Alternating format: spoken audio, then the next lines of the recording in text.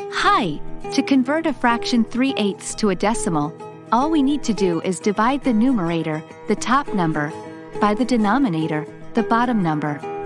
In this case, we want to convert 3/8 to a decimal. So, we simply divide 3 by 8. The answer is 0.375. To do this by hand, we can use long division. We start by writing 3 as the dividend and 8 as the divisor. Now how many times does 8 go into 3?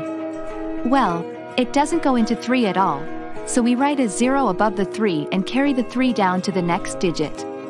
We then add a decimal point to the answer and a 0 to the end of the 3 to make it 30.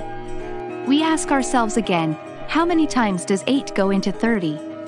It goes into 33 times, so we write a 3 above the 0 and multiply 8 by 3 to get 24. We then subtract 24 from 30 to get 6. We bring down the next digit, which is 0, and write it next to the 6 to get 60. We ask ourselves how many times 8 goes into 60. It goes into 67 times, so we write a 7 above the 0 and multiply 8 by 7 to get 56. We then subtract 56 from 60 to get 4. We bring down the last digit, which is 0, and write it next to the 4 to get 40. We ask ourselves again, how many times does 8 go into 40? It goes into 45 times, so we write a 5 above the 0 and multiply 8 by 5 to get 40.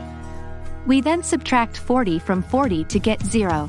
Since we don't have any more digits to bring down, we can stop here. The answer is 0.375, which means that 3/8, when converted to a decimal, is equal to 0.375.